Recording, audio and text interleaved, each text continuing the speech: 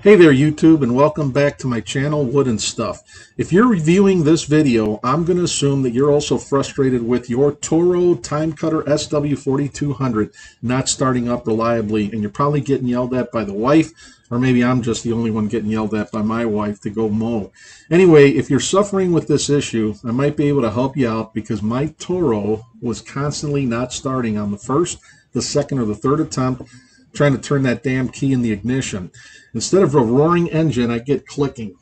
The engine just wouldn't turn over. In fact, I had a local company come look at the problem. They found the problem, but they wanted to charge me $350 to fix it. No freaking way was I going to pay that. What could possibly cost $350? It was the starter, the freaking starter.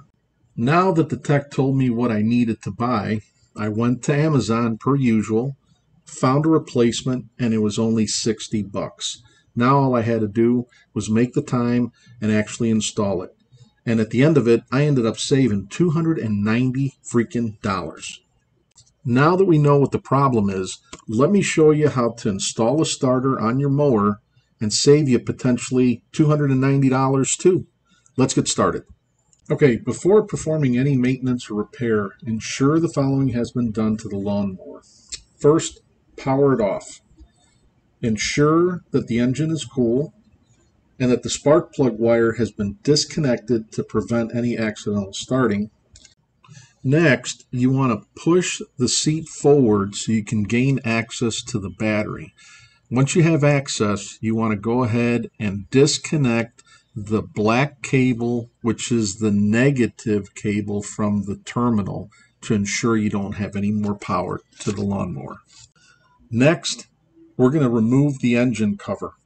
You're going to do this in 3 steps. The first thing you're going to do is locate and unscrew 4 screws that are located on the front and the back of the cover itself. Next, you're going to unscrew an additional 3 screws that you're going to find once you remove the air filter cover. Lastly, you're going to remove the fuel pump by removing the 2 bolts that are holding it in place. Once all that has been removed, now you can go ahead and lift the cover right off of the engine itself and place that to the side.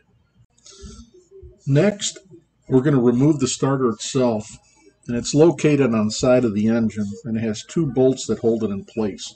So you want to start by removing those 2 bolts. Once the bolts have been removed, you want to lift the starter out carefully because it's still connected to a cable. You want to disconnect that cable from the starter. Now it's time to install your new starter. You're going to start by reattaching the cable that you took off from the old starter back to the bolt that's located at the bottom of the new starter. Go ahead and put that nut on. You want to tighten it, but don't over tighten it. Then go ahead and put the starter into place. Insert the bolts. Carefully find the hole for the bolts and hand thread the bolts into place. Once you got it pretty good, go ahead and get your ratchet and tighten that sucker down until it's nice and secure. Once you've secured the starter into place, we'll get on to the next step. Let's go. Now that your new starter is installed, now we want to go ahead and get your lawnmower put back together so you get to mowing. You want to start by replacing your engine cover. Now you're going to do that by replacing the 4 screws that you previously removed from the sides of the cover. Then you want to replace the 3 screws that you previously removed from under the air filter. Next, you want to place the air filter cover back in place and latch it down. Lastly, you want to reinstall the fuel pump by reconnecting it with the 2 bolts that you removed from it previously.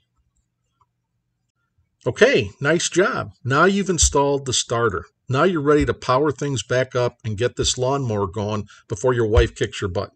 So you want to start by reinstalling the spark plug cable to the spark plug.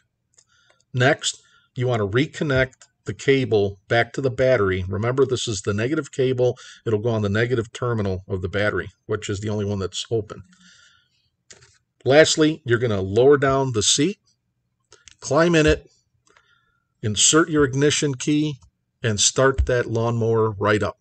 If you did everything right, you should be powered up and back to mowing the lawn before your wife kicks your ass.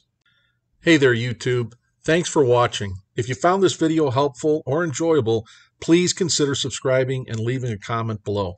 I appreciate your support. Don't forget to check the description for additional resources. Stay tuned for our next video. Take care, stay curious, and see you soon.